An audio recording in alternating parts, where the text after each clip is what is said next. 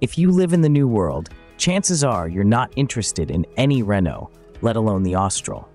However, it remains an important model to the French brand, which is why it's undergoing cosmetic surgery as we speak. The mid-cycle refresh is presumably due in a few months and will replace the outgoing iteration, which is only 2 years old.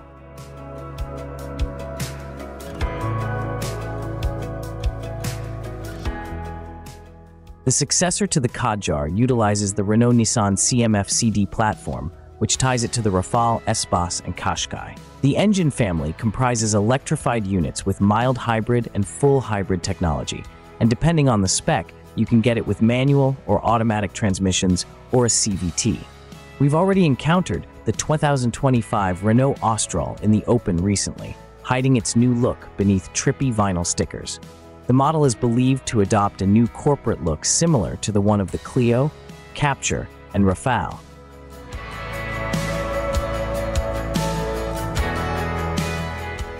They were based on the latest scoops, which is why they are realistic, and imagine the compact crossover with a new face that looks far better than the current one.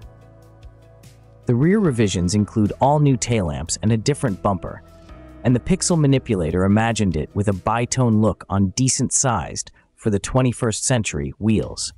Rumors speak of the 1.3-liter engine being replaced by an updated 1.2-liter mill, perhaps benefiting from mild hybrid tech.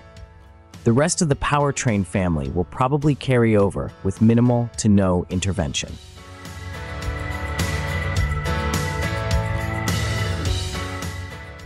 The facelifted Renault Austral is likely due in a few months, with most reports speaking about a possible introduction before the end of the year, and others stating that it might debut early next year.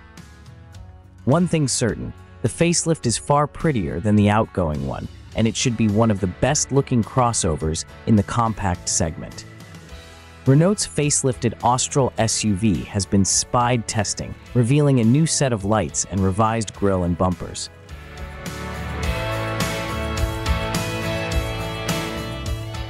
The update follows a template laid down by cars like the Rafale Coupe SUV and will be replicated on the bigger Espace, a stretched Austral.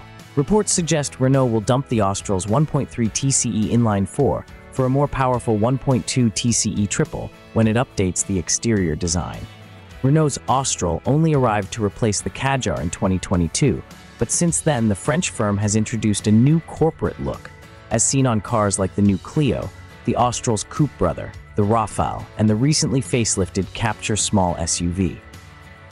Now it's nearly time for the Austral to inherit the same face, and it'll reportedly introduce some important powertrain changes at the same time. Our spy photo team snapped the revised Austral testing on mountain roads in Europe,